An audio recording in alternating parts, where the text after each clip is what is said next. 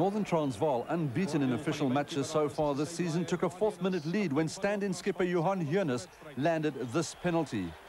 But Carlos Scholz, making a welcome return after injury, put Province on level terms in the 20th minute before giving them the lead with this long-range effort. A third penalty by Scholz after 32 minutes put Province further ahead, but then Northerns ran in a great try, the initial break coming from Newlands.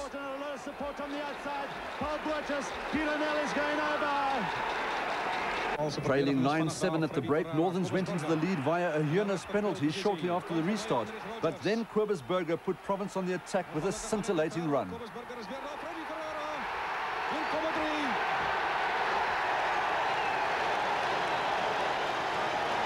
But this incident cost Northerns dearly, as referee Jimmy Smith-Belton awarded Province a penalty from the halfway line.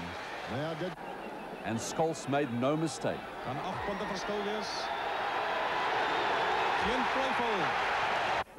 Newlands put Northerns within 2 points of the home team with 2 more penalties, and then Province fly half Michael du Plessis sealed victory with this drop kick. It's there, the referee perfectly positioned, and he got his hand up in the air.